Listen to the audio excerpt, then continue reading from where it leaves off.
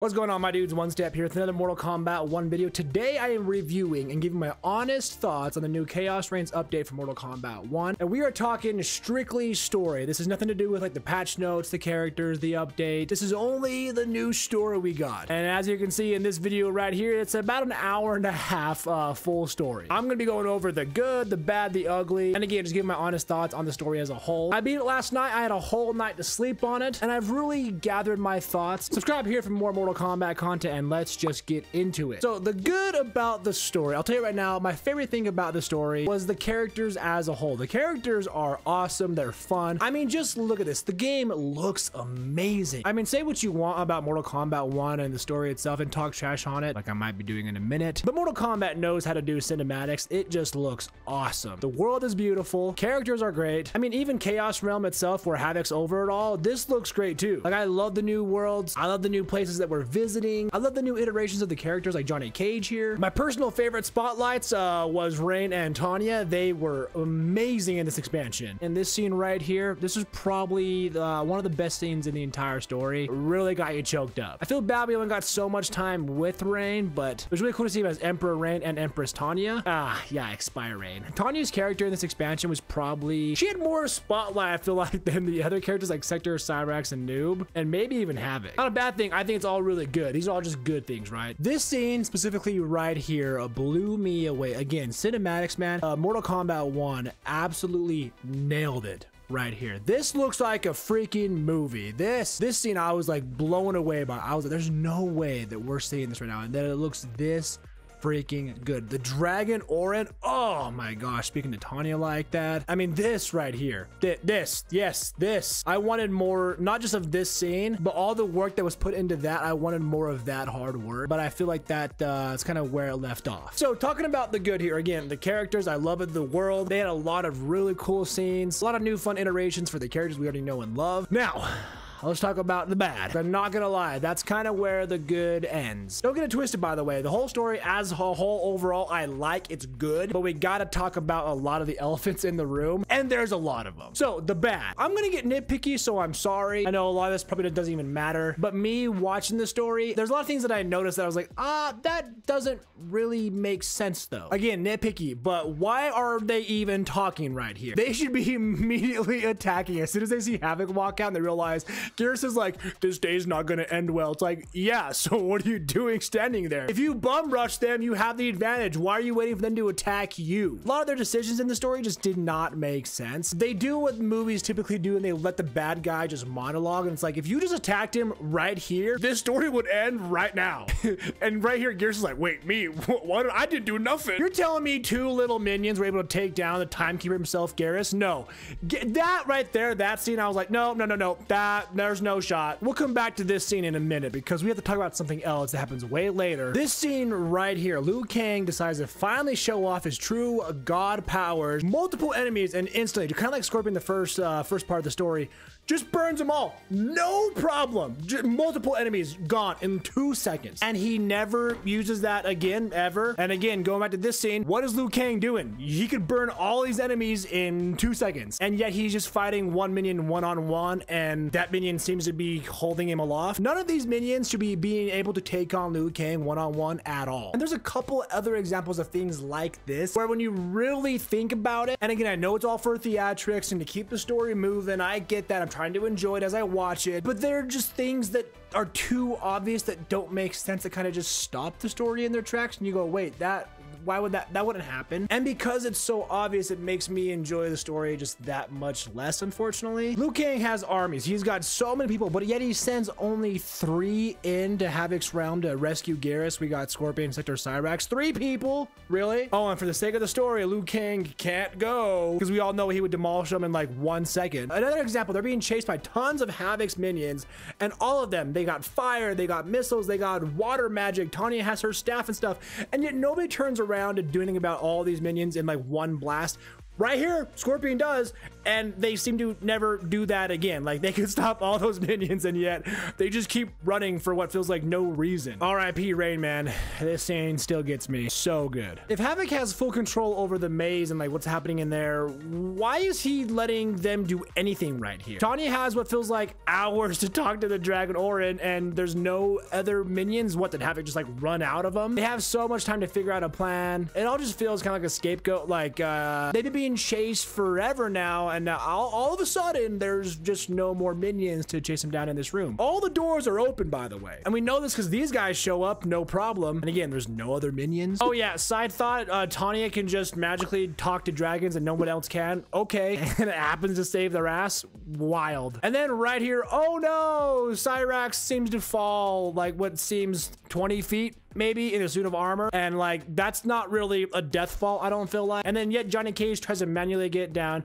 Scorpion uses the rope. Sector can fly. Why? And then okay, she does explain. She goes, oh, I can only fly short distances. That is a short distance. This whole thing right here could have been over with in 10 seconds. Sector can literally fly. Cyrax, you're in a suit of armor. You're more geared up than a football player. You fell 20 feet, you're fine. Now another big elephant in the room right here. I love Noob Saibot. I love Chaos Bihan. This is great, but it was over so quickly. I didn't even feel like we really even saw him. We saw him for like 2 scenes. He fights a few people right here, loses, and then just goes back to Liu Kang and he's healed. I feel like we saw nothing of Noob's true potential, and I was kind of hoping that we would. Oh yeah, nobody's guarding Garrus, by the way. No minions, nothing. They just can show up and save him in 2 seconds, no problem. No one's guarding him or the Kamidogu, like no guards at all. And they're not very well protected because they can just pick him up and leave. A lot of flaws I don't think Titan Havoc would really let happen. Oh, I'm Bihan again. I'm saved. Don't worry, but I'm still an asshole. The biggest prime example of letting the bad guy monologue. He shows up with the Kamidogu and everyone's just talking smack.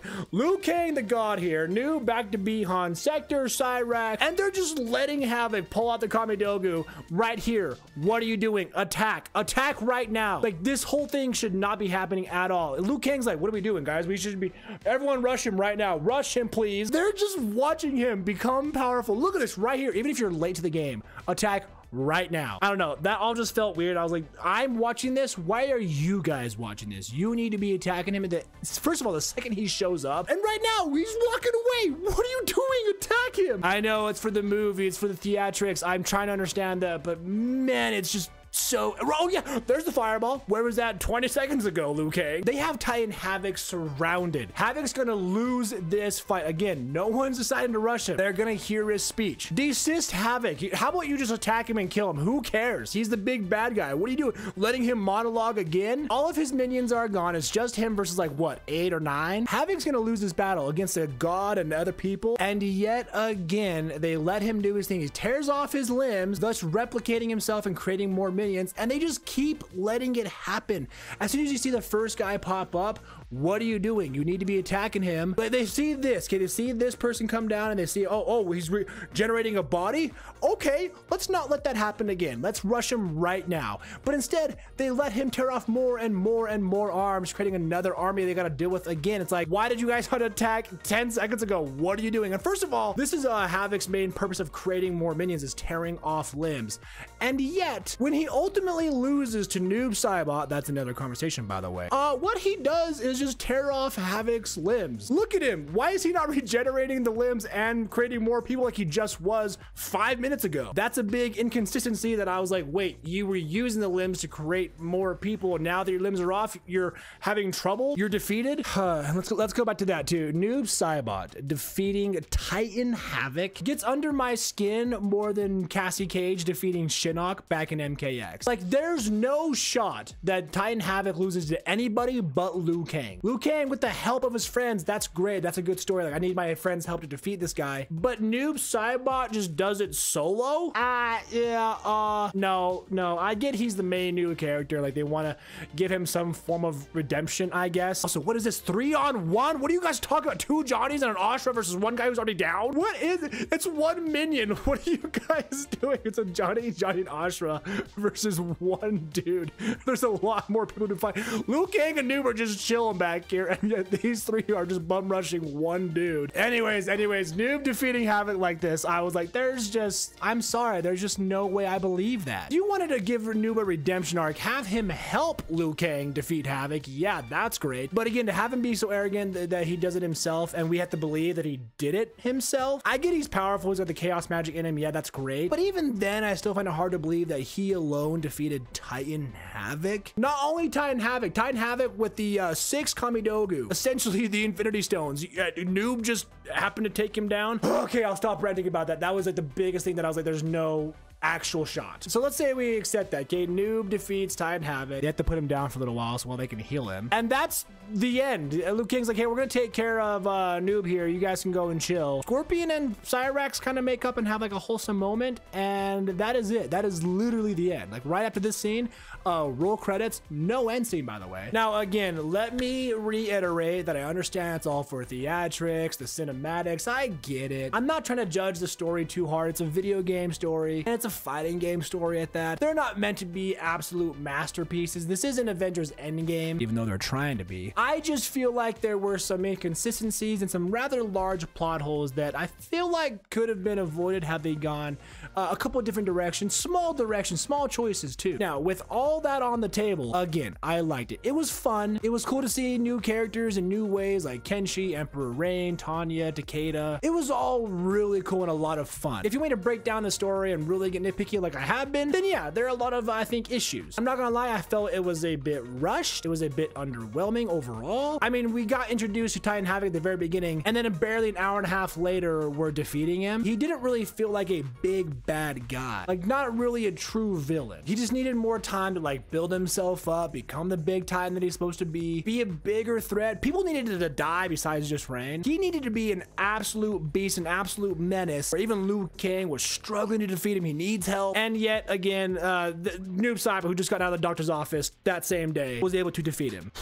So overall review of the story. It was fun, it was cool, but I feel like it had its issues overall. And I hope that if they make an expansion 3, that 3 goes on to explain a lot of this or maybe even fix a lot of this. Not only that, but aside from paying for the characters, you know, the 3 DLC characters and then the 3 guest characters, let's say you paid $50 for all that. If you paid $7 per character, it's $42, which then makes the story $8. So it's kind of like a movie ticket. $8 for an hour-and-a-half movie. Can't really be too mad. So if you guys want a full-on number review of the Chaos Reigns expansion for Mortal Kombat 1, I would probably give it a 5 out of 10. It could have been a lot worse, I think, but it definitely could have been a lot better. I wasn't super disappointed, nor was I super pleased. Now, with that being said, I do want to hear from you guys down below in the comments. What were your thoughts on the Chaos Reigns story? Keep it civil and mostly polite if you can, but I do want to hear your thoughts overall. Did you like it? Did you hate it? Let me know down below. If you want more Mortal Kombat content, subscribe here for more. Turn that bell on so you don't miss a thing. And go ahead and click into these videos next. You're going to find tons of new stuff for Mortal Kombat 1, like news, guides, reactions, and more.